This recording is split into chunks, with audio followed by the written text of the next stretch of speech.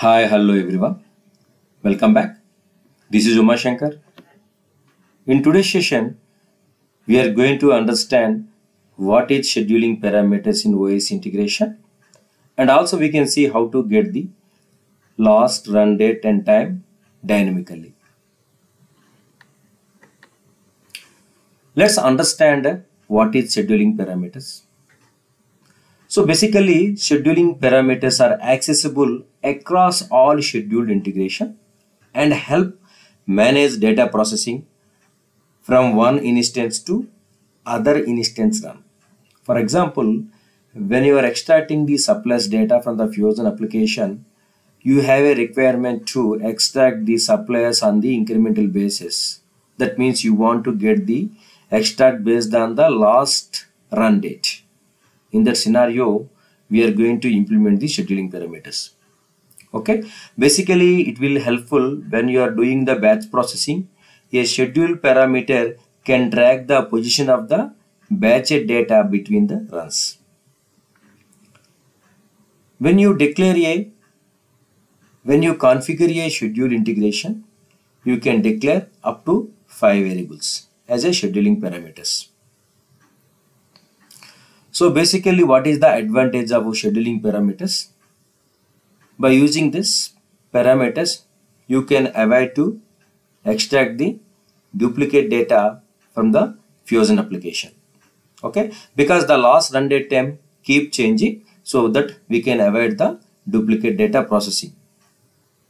Okay, scheduling parameters are designed to fetch data from BIP reports using parameters in the integration. Let's get into the integration. I'm going to give some high-level overview. I have created a simple supplier extract query for demonstration purpose. Okay, let me open the query. Okay, so by using this query, we can get the latest supplier records from the supplier portal.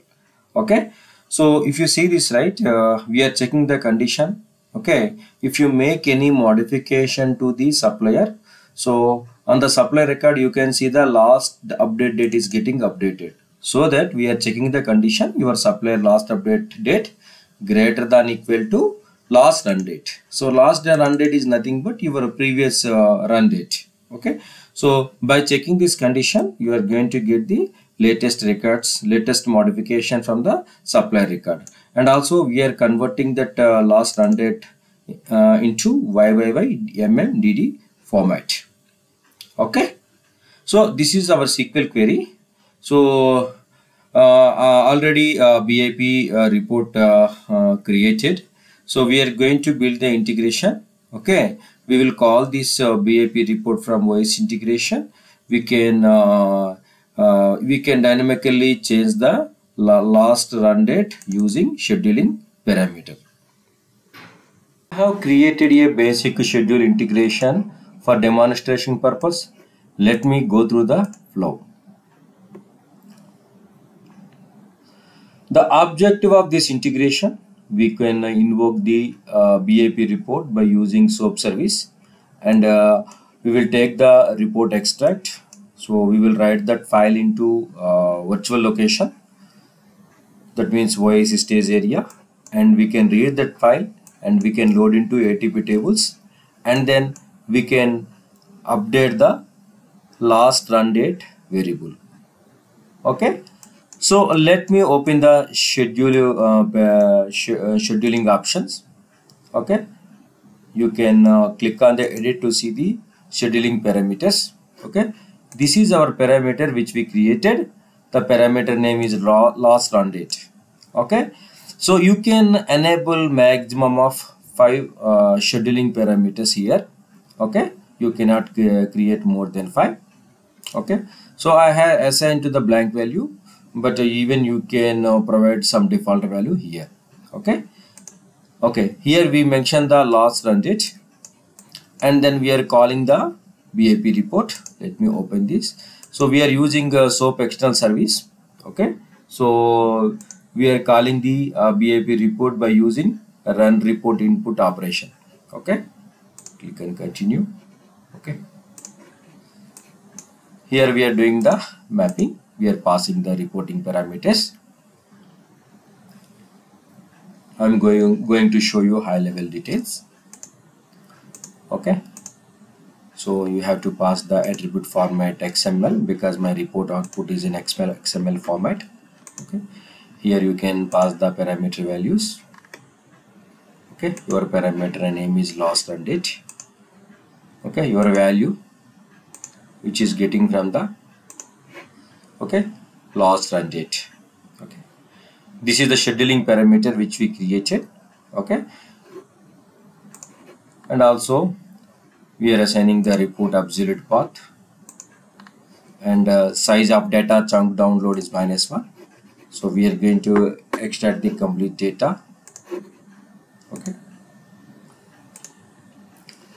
and then once we generate the report output, okay, we are writing the file into virtual location. Okay, this is our virtual location. I am giving the file name is supply.xml. Okay, so I am uploading the schema file. So this is our OPK schema XSD file. Okay, cancel it, and we are mapping the report output, okay, to OPK data. So this is my invoke BA response, expand the run report return. This is our report response base64 format. Okay, so we are mapping to the OPK schema. So if you want to understand OPK schema, you have to refer my previous videos. Okay, after that I am reading the file. Okay, so while reading the file, I am going to use the write file response. Okay, so I'm not going to configure the file, just I'm using the file name as well as directory from the write file response. Okay, and also I'm calling the ADP adapter. So I'm going to insert the data into one of the database table. Okay, this is the table that we are using to load the data. Okay, once it completed, so in what way I'm doing, I'm assigning the last run date. Right, open here, click on the edit.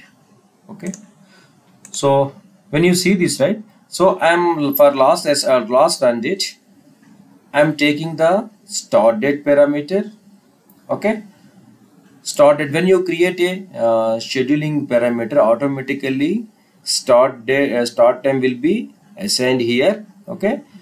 Okay, so the start time I'm converting into the date, month, year, hours, minute, second format.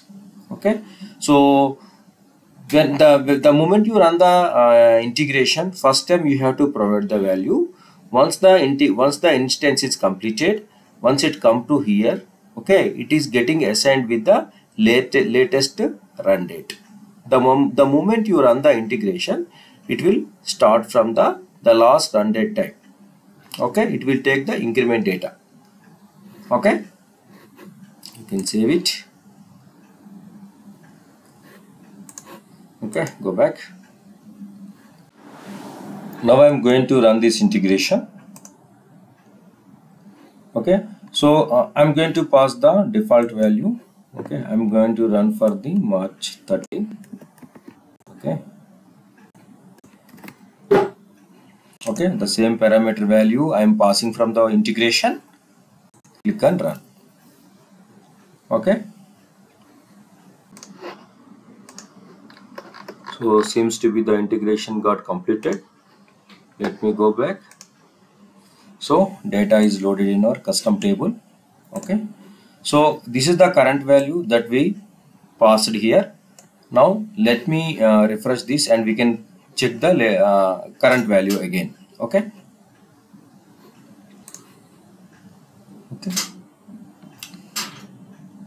if you see this, right, when you are trying to submit the integration, again it is taking the latest parameter.